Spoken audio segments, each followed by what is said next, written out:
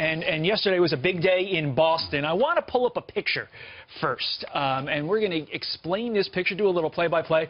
Okay, folks, you're looking at one shot on the left, one shot on the right. This was a protest, a movement, I should say, permitted by the free speech group. Which group do you think that is? Well, in fact, they're the ones on the left.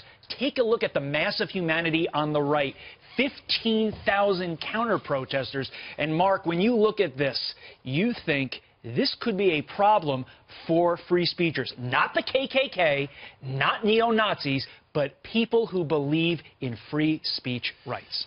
Yeah, I would rather we had more speech and fewer protests, because I think the less speech you have, the more violence you have. And it would be a lot better if actually we had more people having more vigorous debates rather than toppling statues in the street. And my worry about this is that actually the left is making an organized attempt to say that if you do not vote Democrat, that you're a Nazi. That's the point of this. They don't care about Confederate. That's dangerous rhetoric, Mark. That is, well, it is dangerous because, as you were talking about earlier, it's an explicit thing to actually tie policy differences on rather boring things like taxes and immigration to the most crude form of demagoguery. That's what we've just seen this last week. They don't actually care what Trump thinks about some statue. They don't think about whether there's any actual real connection between guys calling for Jews to be in ovens and Trump. They want to say,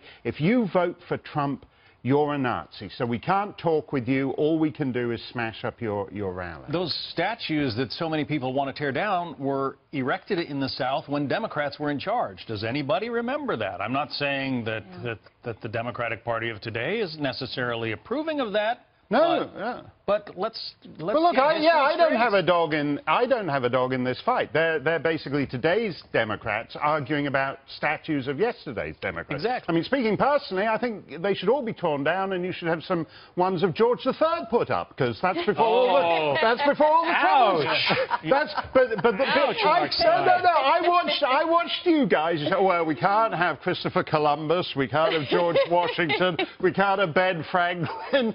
It's like, who's left? Go to Saudi Arabia, where they don't put up statues to any human being. They put up statues to technology. But, you know, Mark is on to something here. In other words, they are, in a very organized way, trying to label anybody who's a conservative, who is a Republican, a racist.